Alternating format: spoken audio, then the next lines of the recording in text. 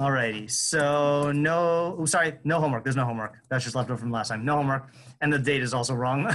Okay. Okay, so atomic habits. So I read your reactions. Seems like the general consensus was looks promising. Mm-hmm. Yeah. Okay. Are we reading it together? No. So here's what we're gonna do. Okay, I'm gonna start a new thing. At the end of each chapter, he has a chapter summary with bullet points. So I'm going to go over his chapter summary for each chapter for you guys and then give you little tidbits. Okay, you're not going to read the whole thing. If you want to read the whole thing, go ahead and buy the book. But like, I only had the PDF of that one thing because it was a free sample. So this is just for your own knowledge and for Teshuvah and all this other stuff. Okay, so you don't have to take notes on this or anything like that, unless you think it's helpful. So he defines habit as a behavior that has been repeated enough times to become automatic. So automatic is the key feature of a habit. The ultimate purpose of habits is to solve the problems of life with as little energy and effort as possible. I thought that was a very interesting insight. Yeah. Does this remind you of anything that we maybe learned in study skills? The definition of laziness. Definition of laziness, right? Sadi Gaon's definition of laziness in Mishle. Anyone remember what it is? Avoid all immediate pain and punishment. And conflict, yeah, right? Okay, good. The compulsive need to avoid all immediate pain and conflict. So habits are something that are designed like by the human psyche, not designed obviously by Hashem, but like, their purpose is to help you to avoid conflict. Okay. So really, if you want to be lazy, what should you do? Not make a habit. Make a habit. Because then what happens is you don't have to think about stuff and you just do it automatically. Okay. And I think this is something that he talks about this a little bit in the chapter, that you look at people who, I'm sure you all know people who are like very disciplined and organized, and you think that they have more self-control than other people. So the point that he makes is he says, really, I mean, of course they have self-control, but they really are offloading things to habits so they don't have to think about stuff, So that's an interesting perspective that like habits serve your laziness and will actually like take away the need for you to think about stuff and invest energy in doing things. But the establishing of the habit, that's the hard part. Like a rabbi, like not a rabbi, like a righteous person. Yeah. You say it's like some habit. Oh, that's like the idea of like a ladder type of thing where every person has their own things which are habits and things which they have to like free will decisions. That type of thing. I'm not familiar with the specific analogy you're using, but it sounds good. It sounds good. And I would agree with you that like people who are righteous have done a good job at cultivating habits of goodness and habits of truth and stuff like that, and keeping them going. At the moment, they're not working so hard on them. Yes, exactly. Like let's say, for example, this is kind of a personal question, but I'll use an example for me. Okay, is when I first came to New York. Okay, back up. Outside of New York, you don't have a lot of Jewish poor people going around collecting money, whereas in New York, it's a very common thing of like aniyim coming around and like, or like outside of the grocery store or whatever.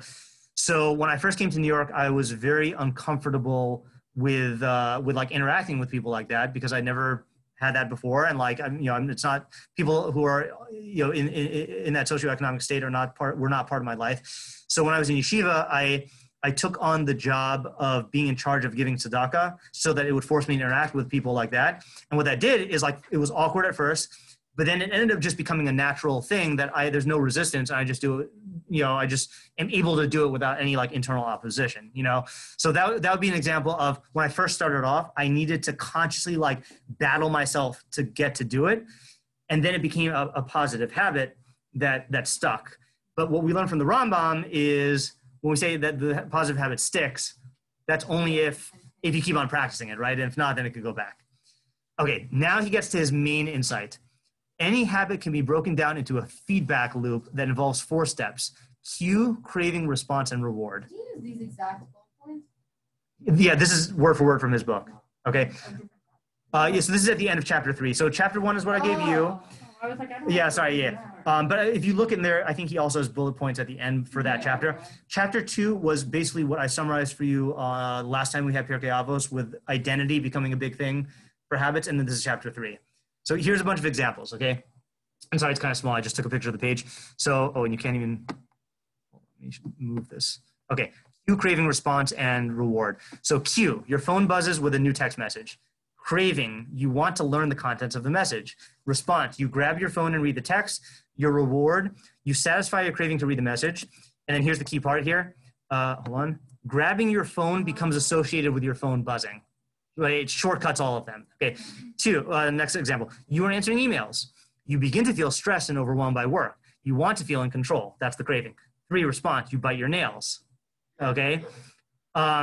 Now, I've never had the habit of biting nails, but like, They've been so good. I Yeah? can't even cut them. I'm guilty. So, do you Very good. and now people bite nails for different reasons. Do any of you identify with this of like when you feel overwhelmed or stressed? Yeah, because I think for some people it's boredom. It's everything. Yeah, okay, right. I've been doing it sounds like bored, literally. Okay, so maybe we can work on how to change it. Oh my God, I knew that too. You satisfy your craving to reduce stress. Biting your nails becomes associated with answering email. Right? So you see, that's what he means by feedback loop, is each step becomes necessary for the next one. Or when I watch a scary show, so now like Yeah, like when I'm Pavlov. watching Sauna, I just like kept biting my nails. Yeah, exactly. Yeah. You wake up, you want to feel, so that's the cue, right? The cue is the thing that starts off the chain. Okay. Then that triggers a craving. You want to feel alert. What's the response? You drink a cup of coffee. The reward is you satisfy your craving to feel alert. Drinking coffee becomes associated with waking up. Another one, you smell a donut shop as you walk down the street near your office. Craving, you begin to crave a donut. 3, response, you buy a donut and eat it. 4, reward, you satisfy your craving to eat a donut. Buying a donut becomes associated with, yeah, probably, with walking down the street near the office, not waking up in the morning. That'd be even worse. Yeah. Sorry, hold on. 2 more examples. You hit a stumbling block on a project at work. Craving, you feel stuck and want to relieve your frustration. 3, you pull out your phone and check social media. 4, you satisfy your craving to feel relieved. Checking social media becomes associated with feeling stalled at work. I'm sure you can relate to this with homework, right? Exactly, okay. You walk into a dark room. You want to be able to see. You flip the light switch. You satisfy your craving to see. Turning on the light switch becomes associated with being in a dark room. See, now what's different about that example than all the other ones? That's already. What was that?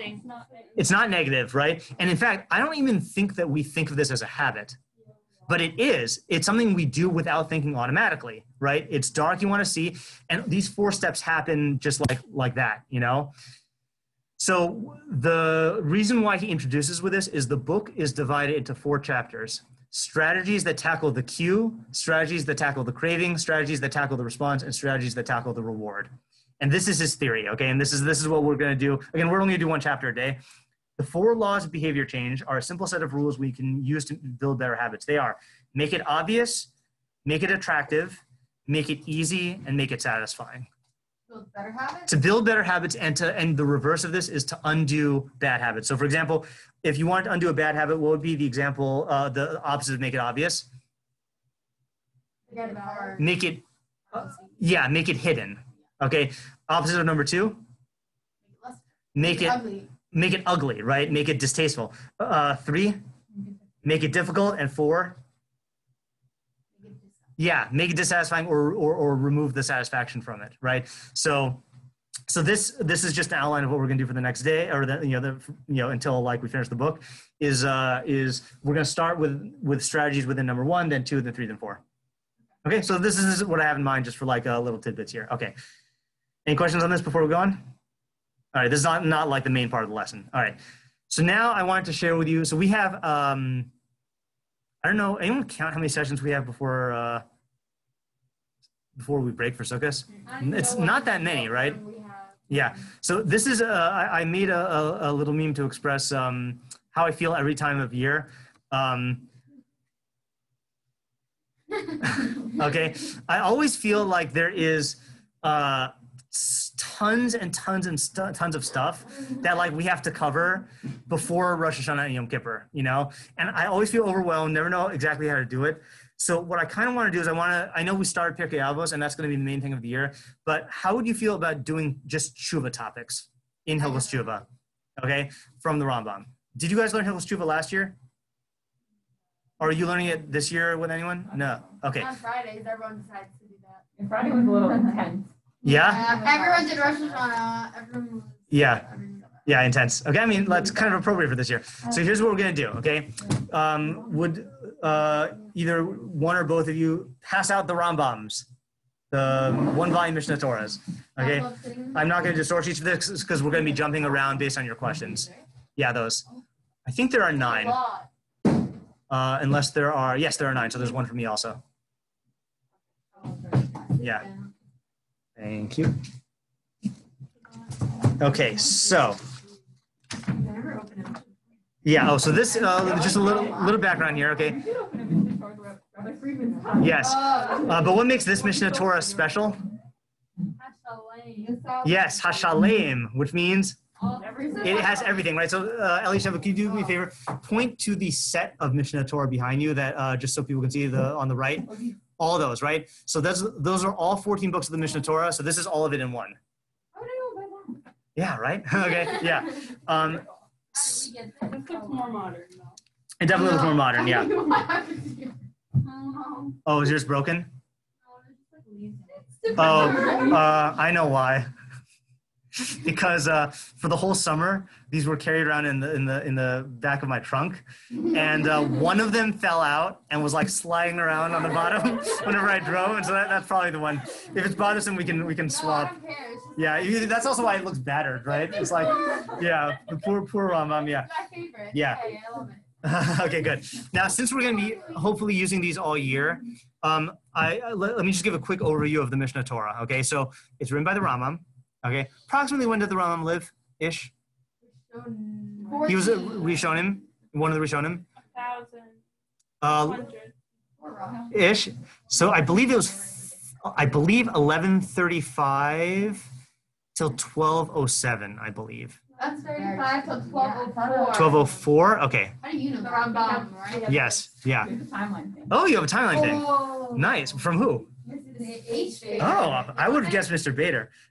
Wait, can I see it? Yeah. No, it's not. Okay, okay, that's good to know. Yeah, maybe I'll ask her for a copy. I just want to fact check though. No, not that I don't trust. No.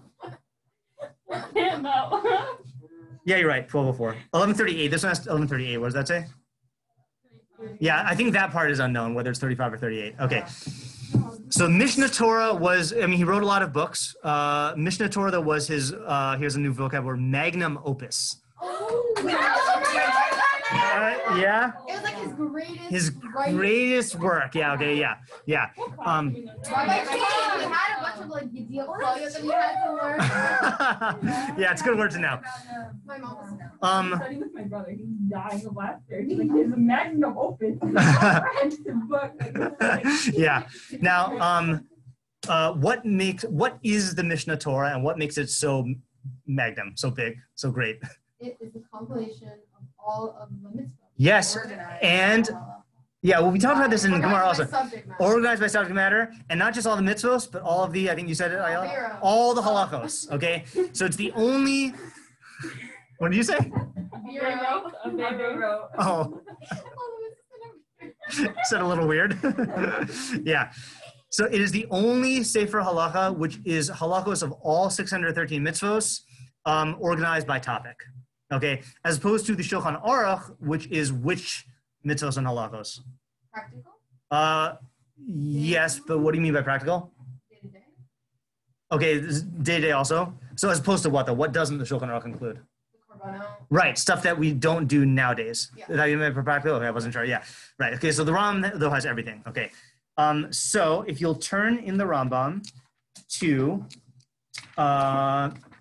so the first book is Sefer Hamada, which literally means the book of the knowledge. Yeah, okay, right. Or some people translate it as the science. And the last section is Hilchos Teshuvah, which is on page 147 in your edition. Okay, and what we're going to do is we're going to start off with the second chapter, because the second chapter deals with Teshuvah. The first chapter deals with Vidui, which we would loosely translate as, what's Vidui? Lamentation. No, you're thinking of Kinos, yeah. Oh, never mind. What do you say? Admitting your that you did wrong or whatever. People translate it as confession, right? However you want to translate it. So we're going to start with Hilchos Teshuvah, but before we start, though, how do you translate the word Teshuvah? Returning, good. Okay, how do most people translate the word Teshuvah? Repentance, right? So this is one of these cases where it's a little irritating because repentance and returning mean different things. repentance does not really fit Judaism's definition so well.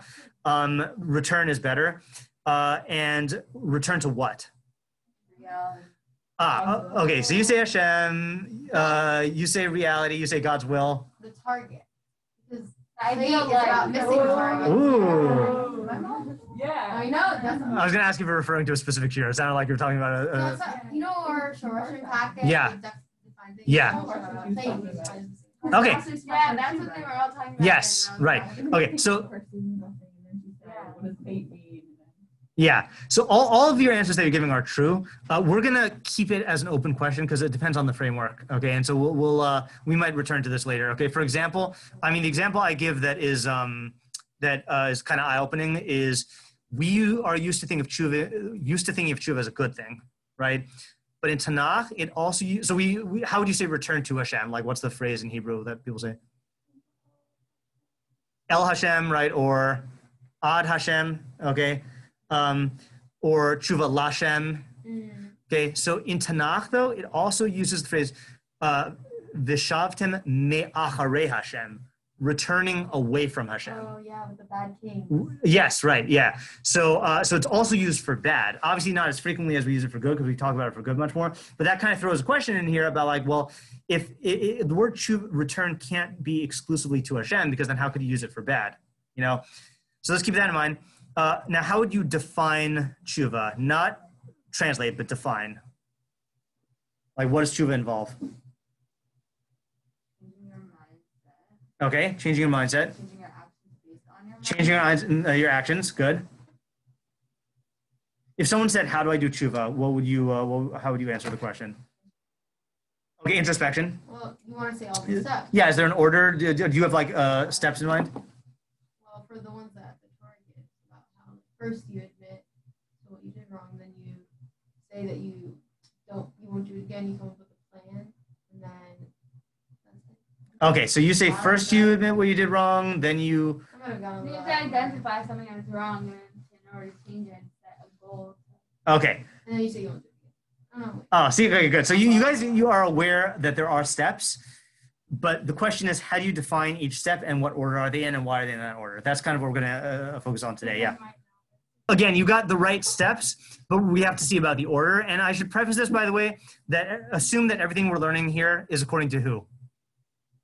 The Rambam, right? So there's machlokas here, right? So, okay. That was what you say. Okay. Oh, I also wanted to show you that the word repent is not a good word for tshuva. So Google defines repent as feel or express sincere regret or remorse about one's wrongdoing or sin.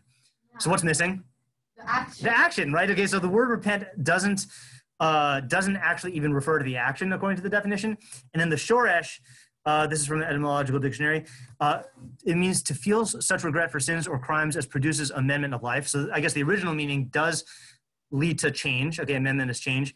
But it's from the Old French repentir, blah, blah, blah, blah, blah, blah, blah, to make sorry, blah, blah, blah. Yeah. Oh, so I just want to show this to show that the essence of it is feeling sorry about it, which is part of tshuva, but that's not the whole essence of tshuva. Okay, so let's... You did that already. Okay, hold on. I actually included that twice. Okay, so let's read. Okay, this is in Rambam. What page did I say? I just closed my Rambam. 147. Yeah. So would someone like to read and translate Halacha Aleph? Go ahead. Is it bet in mind? Yes. Okay. What is a complete returning? Good.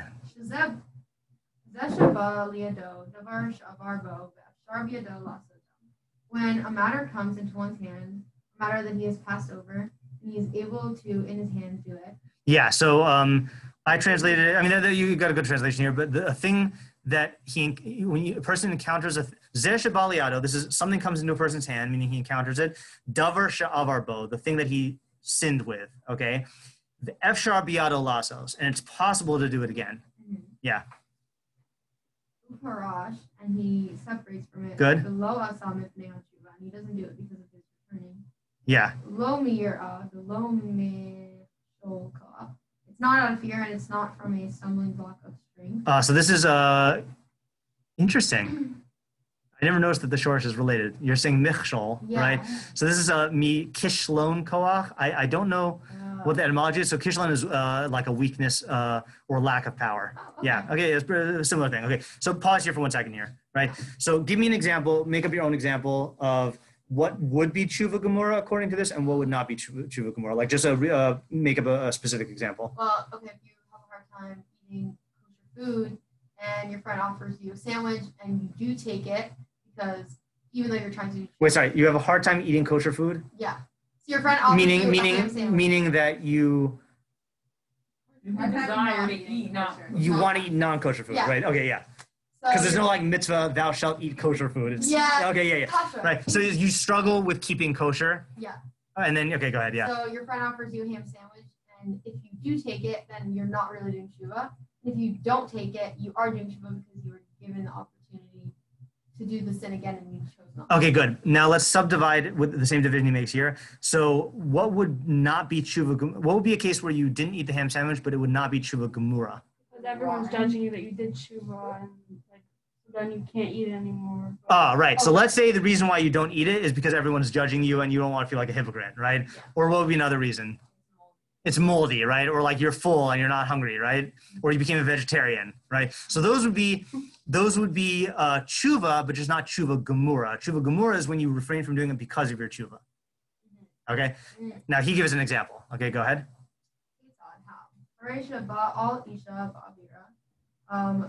Behold, something that comes upon a woman that is an Avera. Right. So this is talking about a guy, right? So he had prohibited intercourse with a woman. Oh. Okay.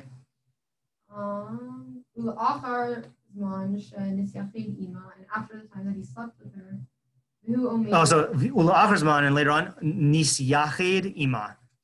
stood with He her. had yichud with her, right? Oh. Yeah. Right. Do you guys do yichud with Mrs. H. Fader? Yeah. Okay. Right. So he had yichud with her. והוא עומד. So I guess he's not doing tshuva on that. Right. Okay. Yeah. Right. Yeah. on purpose. Maybe it wasn't on purpose, right? She like trapped him. You just Yeah. lock the door. Yeah. Right. Pulled the plug in the elevator. Right. Yeah. Yeah. והוא עומד באהבתו ובכוח. And he stood with his love of her and with his strength of her body. Gufo. His body. His body, right? So he still is in love with her, and he still has the ability, the bodily ability to do the same avera, right? ובמדינה שעבר בה, and in the town that he passed. That he avar in this context means transgressed. Yeah, in the same city he transgressed in. Uperish below avar, and he separated from it, and he did not transgress it. Good. Zehu ba'al tshuva gemura. This is a man who did complete. Good. Yeah, and we'll just call it a Baal Tshuva Gemara, even though your translation is accurate. Okay. Who Shlomo Omer, he that Shlomo said. Yeah, this is what Shlomo said. Okay. Who's for Echa Ymei Teshuvah. Remember your creation in the days of your. Yeah, Bor Echa is Bore Shelcha, Your creation. your creator, right? In the days of your youth. Yeah, and that's from Koheles. Okay. So we got so far here the definition of tshuva gemura, right? So you're in the exact same situation with the same ability and the same desire, and by exact same situation, even down to like what details? You had The location, right? The place where it happened, and you separate from it not because of any side motivation, but because of the tshuva process itself. That's like the ideal state of So the tshuva. tshuva process itself is, but isn't that ulterior motive? Like you want to do. No, ulterior is a motive other than the thing itself. So if you're separating because of the tshuva that you went through, then that is, you know. How do you know if you're really doing it because you did tshuva? You're not going to do it because you. How do you know? Good question. How do you know? Well, I don't exactly understand. Like you're not. How do you know that your mind's not tricking you? You're saying, "Oh, I'm not going to do it because I did tshuva." Maybe you're thinking about other people. You're thinking about something You have to else. look back on it. Or you don't know. Okay. I feel like you do know though. You kind of know like deep down maybe. You I think don't both are about it true. all. I was gonna say I also think both are true, right? I think that on the one hand, Elishev is correct that you can tell in yourself sometimes that like what your real motives are, but I also think sometimes you can fake yourself out, and there's no way to know for sure. Right, practice the action either way, But you didn't do it. and truthfully, who is ultimately I mean, who's going to be the judge of whether you did Teshuvah Gemura or not? Is Hashem, right? So, and it doesn't matter in terms of your Teshuvah, because both the guy who didn't eat the sandwich because of the mold and the guy who didn't eat the sandwich because of the Teshuvah, they're still not eating the ham sandwich. So in terms of their Teshuvah, it still is Teshuvah, but just one is a higher level than the other. Okay? What's weird about the puzzle key quotes here to prove this? Seem like it has anything to do with Right? In fact, what's not mentioned in the pasuk? Tshuva, right? It says instead, remember your creator. Okay, this is something I had set aside, I flagged to think about on my own, but maybe we could discuss it now really quickly, is that this was also in the Rambam that I gave you for the This is Water, when he was describing what the shofar is saying. It says, flip to page 149, halacha dalid on the right column. This is the halacha that I gave you for the shofar thing. I will just read it again. Even though the sounding of the shofar on Rosh Hashanah is a scriptural decree, meaning it's one of the chukim, remez yeshbo, there's an allusion in it. Oh, we did use the word allusion even in this. Mm-hmm. Yeah, right? Klomar, as if to say, Uru yesheni mishinaschem v'halkitu nir dami mitar damaschem. Wake up, you sleepers from your sleep, and arise, you deep sleepers from your deep sleep. V'chapsu b'maasechem v'chizru b'teshuvah. Analyze your actions, return to teshuvah, v'zichru bora'achem, and remember your creator, right? Elu hashochachim es ha'emes b'havlei hazman. These are people who forget reality in the, remember Hevel? The nothingness of the times. V'shogim kol shanasem b'hevel b'rik asher lo yo'il v'lo yatil. And they spend their entire year immersed in nothingness and emptiness, which doesn't help and doesn't save. Habitu l'nafshosechem, look into your souls. Heitivu darchechem v'alalechem, improve your ways and your actions. V'yazav kol ach mikem darcho hara'a u'machashavta asher lo tova. And each one of you should abandon your evil way and your thought that is not good. So here he also uses the phrase, remember your creator. Okay, so the question is, this is a side question, but it's on topic. So I guess it's not a side question. It's a smaller question, it's a minor question. How is teshuvah, how is the phrase, remember your creator, synonymous with teshuvah? What would you say?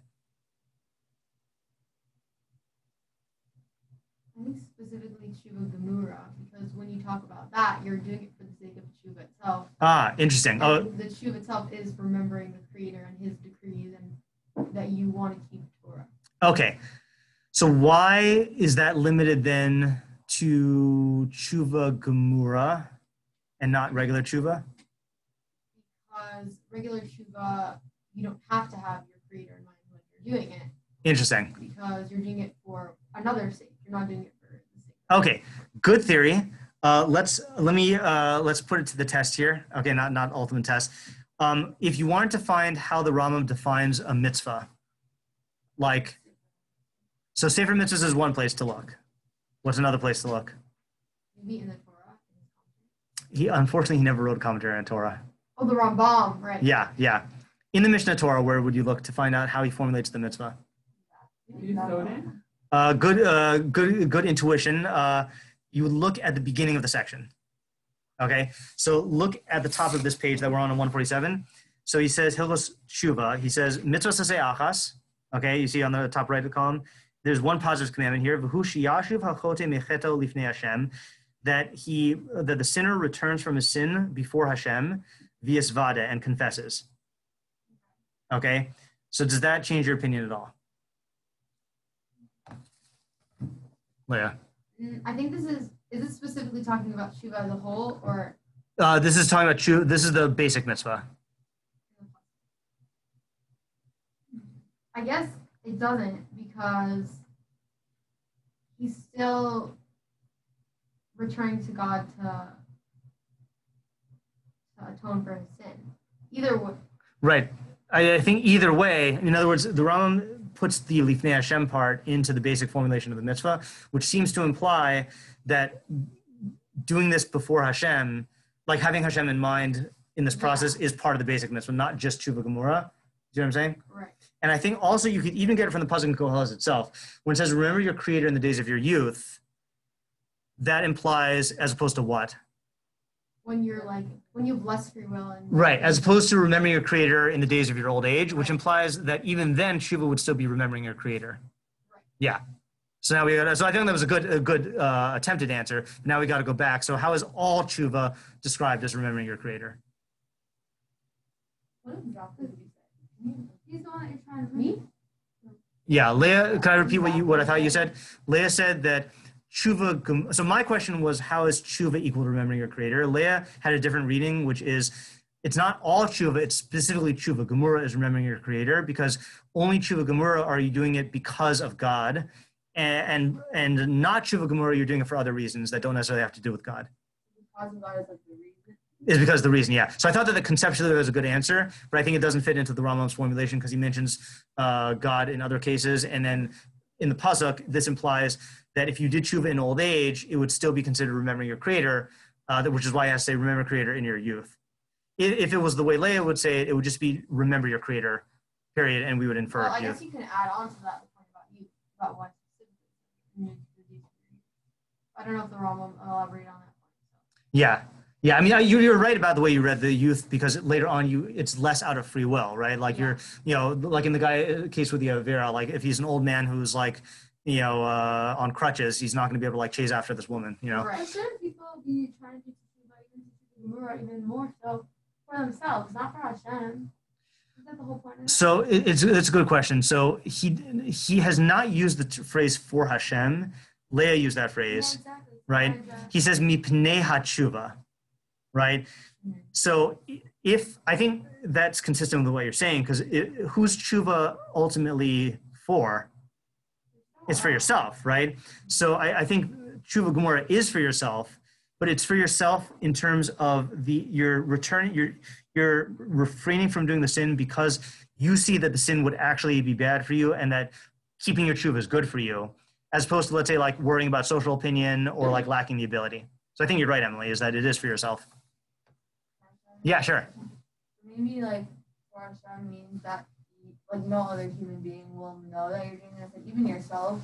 Well, I guess like sometimes yourself, but sometimes you don't even know like that you're doing it. Like in mitzvahs where no one else could see your actions. Yeah. Like I forgot what exactly, but it says like hear Hashem. Right. So that type of thing where like only Hashem will actually know. Okay. Okay, so that's good. So are you answering are you explaining why it says Lifnei Hashem, or are you explaining why it says remember Hashem and that's synonymous with tshuva? I just didn't hear which question you're answering. I guess directly the first one. Yeah.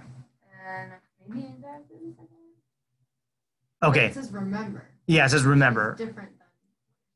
Right, I guess, yeah. Yeah, so let me just repeat what you're saying first, then I'll call on Elisheva. So you're saying that when it describes the tshuva process as being lifnei Hashem, it's because ultimately only Hashem really can see the reality of your tshuva, whether it was complete or genuine or whatever. Yeah. Elisheva? So I was kind of thinking like a youth, they kind of just do what's natural to them. So Yeah. maybe it's saying like do teshuva in a way that's like natural, like it's like becomes your new habit. Okay. Which is kind of similar to like the atomic habit stuff. Yeah. Do teshuva in a way that it becomes your habit. Like when you're youth, you kind of just do what naturally comes to you. So like make the teshuva so ingrained in you that you just do it. Okay, that's a good shot. Okay, that's a good shot. So are you attempting to answer the remember your creator question, or are you focusing just on the youth thing? I think it's both. Yeah, because that's what I thought you were going with remember your creator. That when you think of see, okay, this is going to be a weird question I'm going to ask. When you think of tshuva, if you had to pick a name of God or a description of God to pair with tshuva, what description of God would you choose? Right, merciful, or like, I don't know, I would think maybe like Nosein HaTorah, right? The one who gave the Torah, because that's what you're doing tshuva for, is violating the Torah. So the question is, why are we going all the way back to the framework of God as creator? And I think Elisheva's answer kind of sheds light on that, which is that you're trying, in other words, God created you in a certain way with a certain nature, okay? And ideally, and living a life of mitzvos is in line with that nature, and doing averos is really truthfully deviating from that nature. So when you do tshuva, you should really be striving to realize that I'm returning to the way that my creator made me.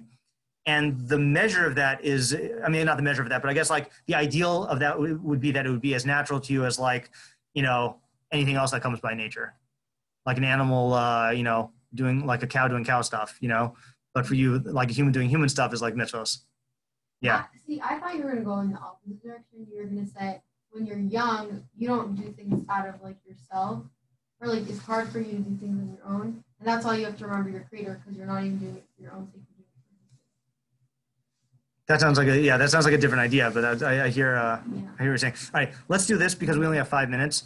Let's have our initial reading. Oh, sorry, I didn't realize we stopped midway through the halacha.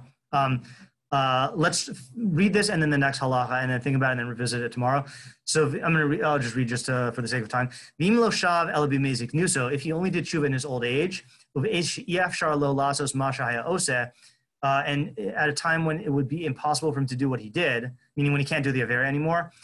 Afal pi she'ena tshuva ma'ula, even though it's not a superb tshuva, mo'elas hilo is beneficial for him. Ubal tshuvahu. So in your own words, what is he saying here? If you do it in your old age, you don't have so much time left to live like that, so it's not like ideal, but it's still good. Exactly, right? It's not the best tshuva, but it still counts. Okay. It's still not tshuva gemura, right? So this is his first halacha where he defines tshuva gemura. Now he goes and defines what is tshuva, okay? And this is what we're going to, keep on thinking that end of the halacha. Okay, more. Afilu avar kol yamav, even if he transgressed his entire life. V'asa tshuva biyom misaso, and he did tshuva on the day of his death, right, on his deathbed. Umeis b'tshuvaso, and he died in his tshuva. Kol avanosav nimchalin, all of his iniquities or his sins are forgiven. Shneimar, as it says, ad asher lo techshach hashemesh, as long as it's before the sun darkens, and that's from that same pasuk in Koheles, or the same parak, shu yom hamisa, that's the day of death. Michlal im zachar bora'o v'shav kodem shiamus. This implies that if he remembered his creator and did tshuva before he died, nislach lo, then he's forgiven. Which is why Chazal say, when should you do tshuva? Right. They say do tshuva one day before your death, but then practically speaking, that means every day because you don't know when you're going to die. Yeah. Okay. So now let us. Actually, you know what? Let's. No. There's more. But that's actually for the second halacha. You know what? Let's actually stop this for today. I think I'd rather stop this for today than start it and rush through it. Okay. All right. So let's. I'm pretty sure. Yeah. You made us read only the English and then.